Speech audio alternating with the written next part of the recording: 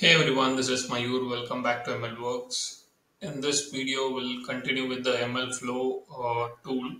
So in the previous video, we started off with setting up MLFlow, and then we created a model, and then we tried to register the model into MLFlow, and we've seen how it works. Okay, so we have written this piece of code on the left-hand side, where we have a regression model getting created using random forest, and then we are pushing it to the local instance of MLFlow. So the model name was a scalar model 2. There are multiple experiments which we ran and we were able to push it to MLFlow registry. Okay, so now what we'll do in this video is we'll try to deploy that model or serve that model for the end user. This will be like a simple thing because since it is not a production grade that you are going to run, we'll be doing in multiple ways. One is locally, okay, which means you can use any of the APIs like Flask, okay, Fast API or anything. By default, MLFlow provides Flask, okay, the backend. And we can also use something like we can integrate the model, MLFlow model from MLFlow registry to MLServer, which is another tool which is used for deploying models or serving models. Okay, so with that, what I'll do is, so I just explained this was the code forward setting up. This was the commands for setting up the MLFlow, and this is the code that we ran to register the model to MLFlow. So first, what I'll do is I'll just go and run the MLFlow server. Okay, take this code which is MLFlow server, which will start the MLFlow server. So let me run that MLFlow server -host, and this is the IP and this is the port number. So this will start the MLFlow server and it will be running up and running here. Let me go here and 127 dot. Okay, so there are multiple experiments that we created. One was the experiment 1 where we had the specific run name and what was the model and what was the duration it took. And then there was another experiment which was also done 5 days ago, and this is the experiment name and everything. Okay. Now, if you want to go in depth, yeah, you can go here. What was the parameters and everything that you can look here, and what is the registered model name, and what is the version. Yeah. So those are the details that we know of. Now, what we'll do is we want to deploy this model. Okay. So while I was experimenting with deployment, okay, there are a bunch of things that needs to be understood.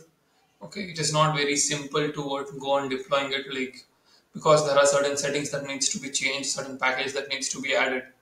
Okay, for instance, okay, first what you have to do is you have to run this, since this is a Ubuntu environment that I'm running in. Okay, so I have to first do this particular command. Okay, then I have to install this particular package, and then I have to create a path where I have attached this pyenv, okay, pyenv environment, I mean, okay, is attached to the path. Okay, and then still, okay, what I felt is there was certain issues that were coming up. If I want to just click this issue, okay, so there was certain issue that came up, okay, which were like not allowing us to run. So what we did is there are certain dependencies with respect to Ubuntu that needs to be installed. So this was a dependency that got fixed after installing this command. After running this command, I was able to resolve that issue. Okay, so once that was done, then I was able to run this particular MLFlow server, right? I was able to serve the models. So first thing, right? So first we have to run the MLFlow server, okay, such that your MLFlow models can be picked from there and we can run it or deploy it. Okay, for that, and we also should be aware of setting an environment variable, okay, which I'll show here. Let me see if it is already set or not. I'll just do env. Okay, and here, so I don't see it, I guess, here. So that is MLFlow tracking URI, I guess. MLFlow. So if it is not, yeah, it is this one. So MLFlow tracking URI, that is the environment that needs to be set. Okay. So what will happen is when you try to deploy, it will pick that particular, it will understand there is a specific environment from where it has to pull the model or fetch the model from. Okay. Now, what we'll do is, since we have the model stored somewhere in MLFlow registry, we have the path given in the environment or the in the environment. Now, what we can do is we can directly run the MLFlow model serves. Okay, model serving can be done. So first, what we have to do is just have to pick the model. This command, right? This command will help you on doing this. So MLFlow model serve -m. This is one of the runs actually. If I go here, okay, and go to this one, okay, and I'm not sure if this is the model serving. Okay, this is different run ID, so this is not the one. Let me go and check this one. Yeah, so FAC F85. Okay, so yeah, this particular model will be picked. Okay, so let me just copy this code. Okay, command MLFlow model serve -m. Okay, just copy paste it. It will pick that particular model, the particular artifact, and it will run it, and it will be exposed through port 5000. Okay, so now already 8501 MLFlow server 8080, the MLFlow is running. Okay, at 5000 we have this model deployed. Okay, now what we'll do is we'll try to hit this particular model. Okay, and see if it's able to get the predictions outright. So in the next terminal, okay, what we'll do is, since it is already up and running, okay, it is hosted on 127.0.0.1 5000. We'll have the invocation route, and where we'll pass the data. The input model takes in 4 features, so we have that 4 features, and we'll see how the output comes up.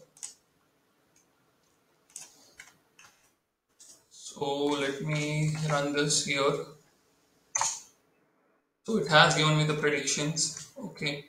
Now we are not concerned with the prediction if it is correct or wrong. So we just want to understand if it is they're able to deploy the model or not.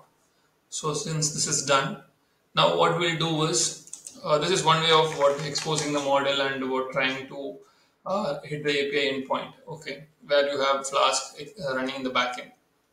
Now, what is there? There is something called as what MLServer, okay, which is also similar to what hosting or deploying the model or serving the model. So, what we'll do is, for that we have to run this package called as MLServer. Okay, let me go to that particular tool itself, right? So there is MLServer tool. Okay, so you have to install the package. In the getting started, you will get the pip whatever the command, and you can install the package. And then what you can do is you have to create something called a settings.json. Okay, because ML server has its own module. Okay, if I just go here, models.setting, it has its own module called MLServer underscore MLFlow, and it has its own runtime for MLFlow models, which is MLFlow runtime. Okay, now these two things are there, and then what we have to do is we just have to just run this file or MLFlow start, right, or ML server start we have to do, and it will automatically pick this file, and it will try to run this particular model which is present here. Let me close this. This is no longer required. Or you can see that the path URI path that is given, which is also an MLFlow path. Okay, which it will pick from the MLFlow registry, which is hosted on 8080. It will pick from there. It will try to host it here.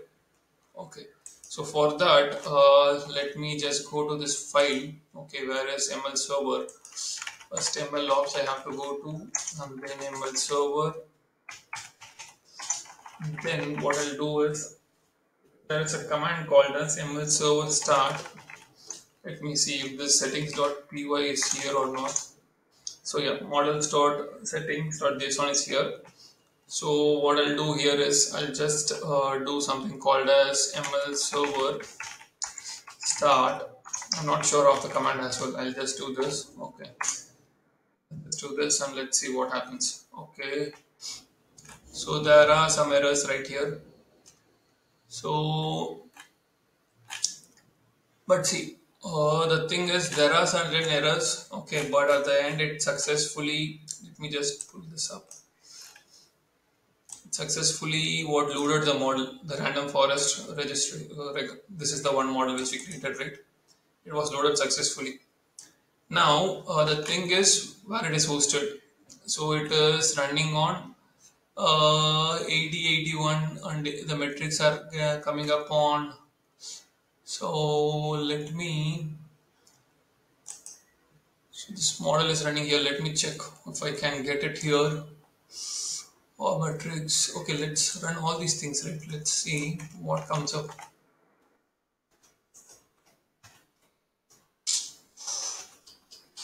0.0.0:8081. So nothing is coming up here. Let me see what else is there, right? Let's understand each of those things. 8081, nothing is there. Let's understand.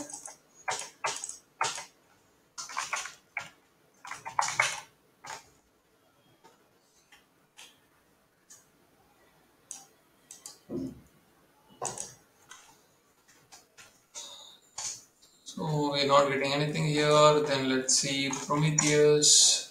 So that is not there. So it is server is running in 8080. But the thing is, 8080 is already occupied, if I'm not wrong. Okay, so it's already occupied. So what I can do is, I think I have to give a separate path. Let me see, right, the documentation. One eternity later. Hey, welcome back, and we did resolve the issue, and there are a couple of things to be resolved. First is, since I was running MLFlow at 8080, so the ML server was also running on 8080, and we were not able to make inference. So we had to change the ML server host and especially the port. Okay, so we had to do that. So what we do for that is we just export this updated port number for ML server. ML server is HTTP port 29001. Okay, and ML server host is 0.0.0.0. And then after setting this up, okay, what we have to do is the second point is how we want to infer. So the what is the URL that is getting generated, right, for the ML server? What is the exact route? Okay, so what is that? So first is we have to ensure that host is given, the port is given, and this is the default version number and models. Okay, and this is the name of the model, okay, which is passed in model settings.json. Okay, so that we have to take and we have to keep, and then followed by infer is the routing path, the suffix at the end we have to add. And also the other thing is we also have to ensure the payload format is maintained, which is inputs followed by a list of dictionary. Okay, so we have a model which takes in 4 features, so we have to pass that, and what's the data type of that, and this is the type is nothing but input, and what's the shape of that particular input. And then we have to hit the ML server endpoint. So this is, we have already exposed it. So I am already running ML server, I guess, here.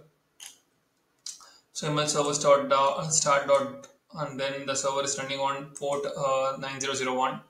So if I go back here, clear the screen, and if I just hit here ML Python 3 ML7.py, where this particular request dot is given, right, request dot post is given. If I just run this, it will give me the result. So where the data is this one, the prediction result, and its type is FP64, and 1,1 is the shape, and every other details, which is nothing but our outputs. Okay, so it is little tedious, I felt, when it comes to understanding the URL part. Okay, at least I had to put some effort there, and also understanding how the input will look like for each inference that you're passing.